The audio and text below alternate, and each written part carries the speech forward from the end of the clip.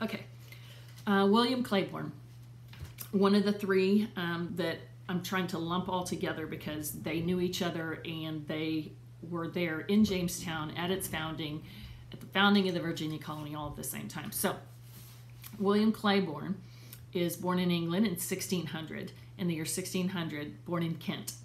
And he also comes from modest beginnings.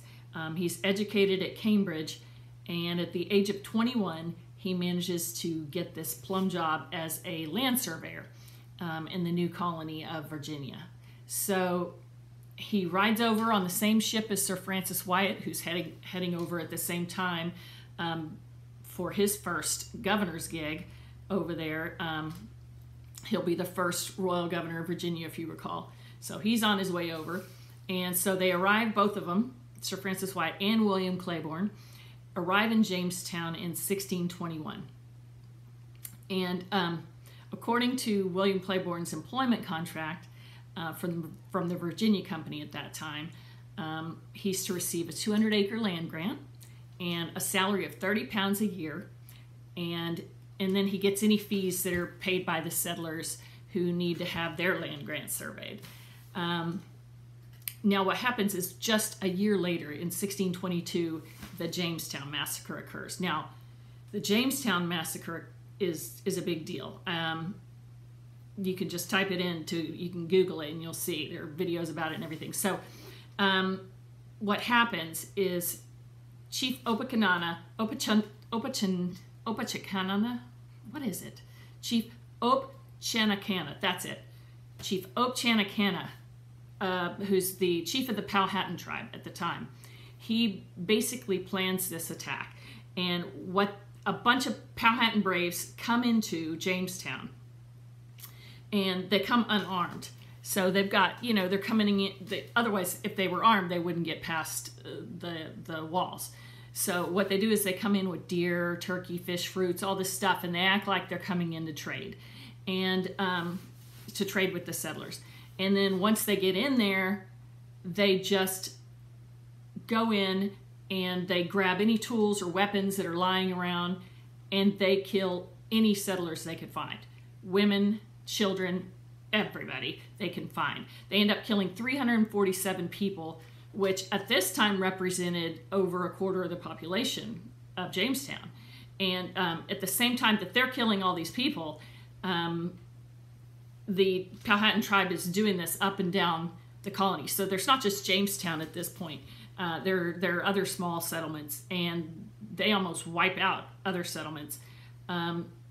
So what ends up happening, Claiborne survives the attack. William Claiborne survives the attack, and he serves as Governor Wyatt's military aide, and so he's the one, William Claiborne's the one who mounts retaliatory raids against the Powhatan Indians, and he does this for over 10 years. I mean, they keep having to fight the Powhatans he ends up doing it for over 10 years.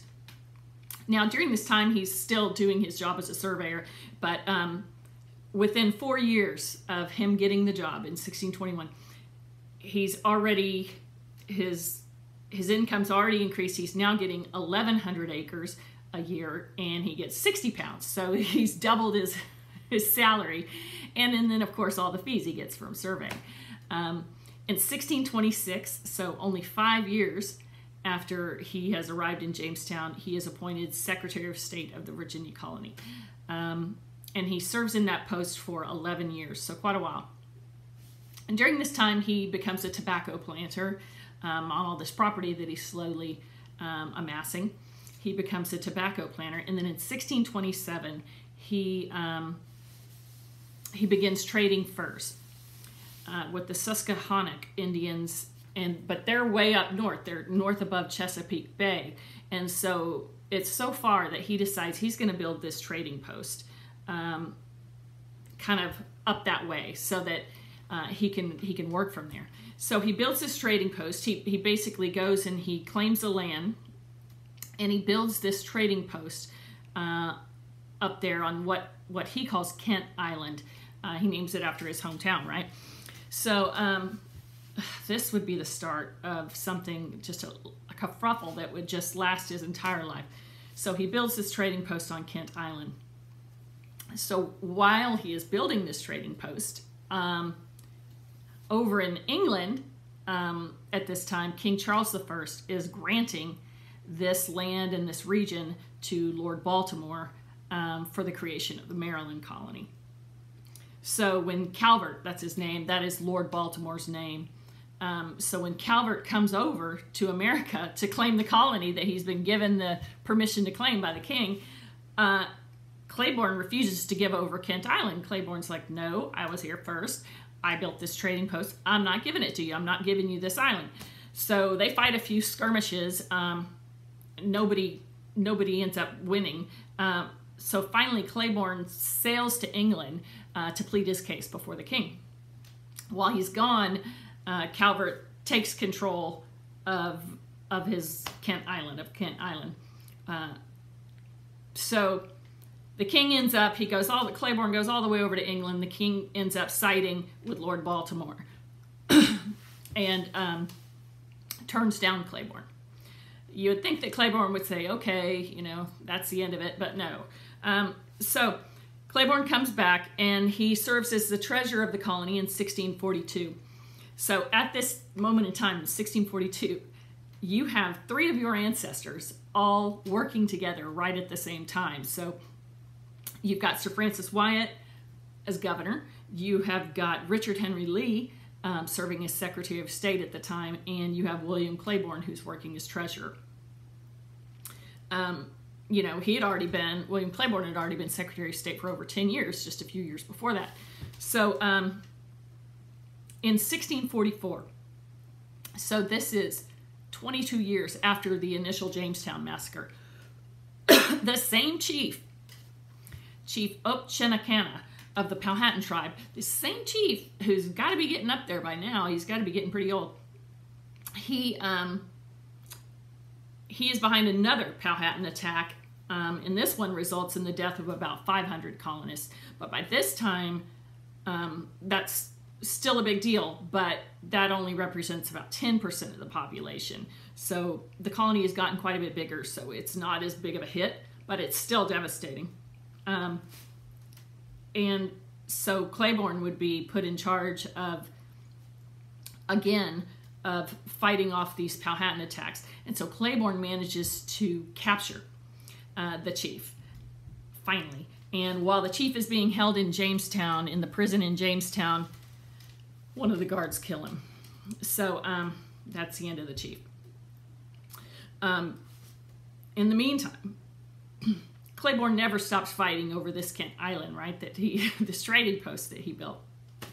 So in 1645, Protestant settlers lead a rebellion against the Catholic settlers in Maryland. So these Protestant settlers are fighting always with the Catholic settlers. So Claiborne joins them.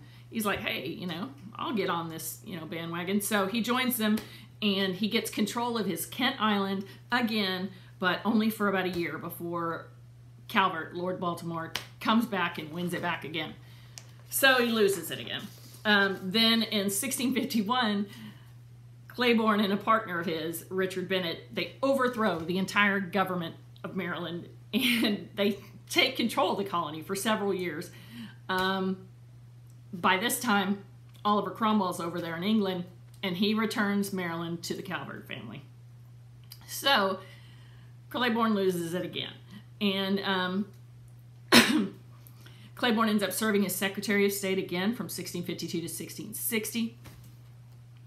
And so during this time, Claiborne is working with Richard Henry Lee, and Claiborne's a Protestant and a Puritan sympathizer. So he and Richard Lee negotiate the surrender of Virginia to the English Parliament, to Cromwell, in 1652, after those English Civil Wars. Also during this time, during William Claiborne's life, he's also serving in the Virginia House of Burgesses. Up until his death, he lives to the age of 77. I mean, so a lot longer than Richard Henry Lee, who only lives to like 47.